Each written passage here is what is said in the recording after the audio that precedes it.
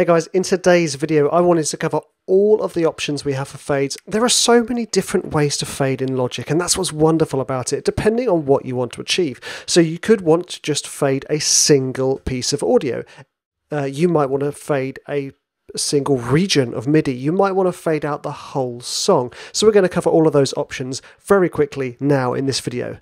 Let's dive in. Okay, so first of all, let's jump to the big boy. Okay, let's jump to fading out the whole song, which you're at that point where you're like, this song is awesome. I just can't think of a way to end it. So we've got a little synthwave bit here.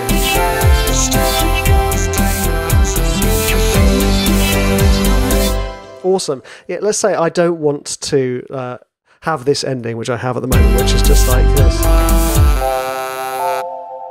Let's say I didn't want that ending, but I wanted to fade out, classic sort of 80s pop. Okay, so we're going to go mix, create track automation, create volume fade out on main output. Ta-da! And there it is. And what it's done is it's created this lovely little fade out up to the very end here. So there we go. That's where it's gone. That's your last region. So, but what I'm going to do is I'm actually going to move that fade because it's already highlighted, so that it fades out here. It's actually a 5-bar fade, I think. 1, 2, 3, 4-bar fade. Okay, there we go. I was close. So instead of it going on, we now have this.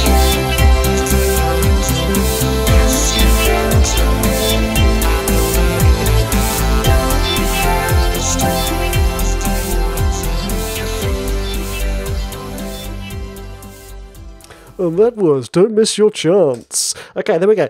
So that is our fade out of our whole song. Okay, so now let's dive into a little bit more detail. What if I wanted to fade out a piece of audio? So let's say, for instance, this vocoder track. Awesome. Love vocoders, obviously. So first things we need to do is we need to open up track automation. So I've got a little shortcut here that says, that I just press here, that's A, opens up automation. Now it has the volume selected, which if it's not selected, you go down here and go into main and you get to choose what type of automation you're doing. So this is my volume automation for the track. You see a little line, and if I click on this line, oh hello, how are you doing? And I just drag that down, and there is our fade out.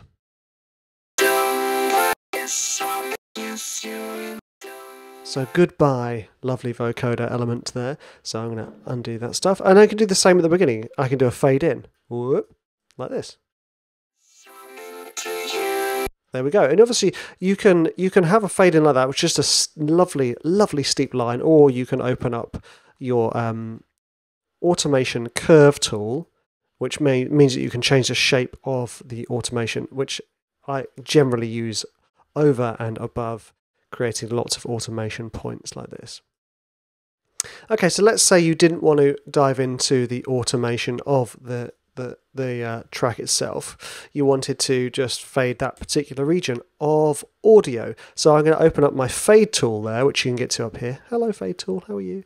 And then we drag it, and there we go. That's our fade for the audio region. Again, we do this. We can drag the, we can change the shape of the automation, so it fades in quicker or it fades in slower, etc. And then you can do that for there. For the end, you can also create your crossfades using this tool, which is pretty neat. So if I just copied and pasted, so frustrating. Copied and pasted that, and then used my fade tool. Ta-da! Now, what you'll notice here is the fade out is an equal power crossfade. I'm not a big fan. I'd like a traditional crossfade, please. And then you can change what type of crossfade it is, and how it fades into the other region. Now, and you're saying, okay, Rich, that's fair enough, but I don't really want to mess around with my audio. I'm a MIDI man. That sounds like a superhero, doesn't it? So let's go into this classic analog bass line. Do, do, do, do.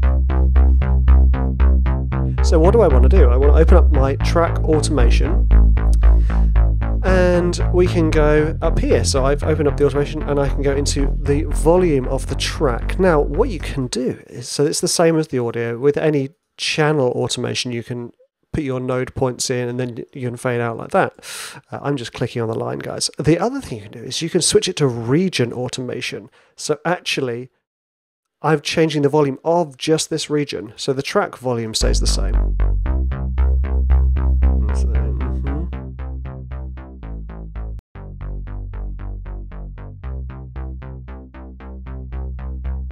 It's very clever.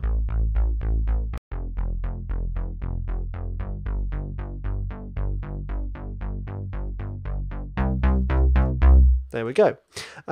So that is how you create your fades in Logic, guys. You can fade out your whole song, you can fade out audio, you can fade out your MIDI. It's so useful to be able to do this, especially the crossfades when you've got dirty edges of audio, or you're doing some really finite audio editing. Learning and using your crossfade tool is so useful. I hope you found this useful. I hope you enjoyed it. I'll see you next week.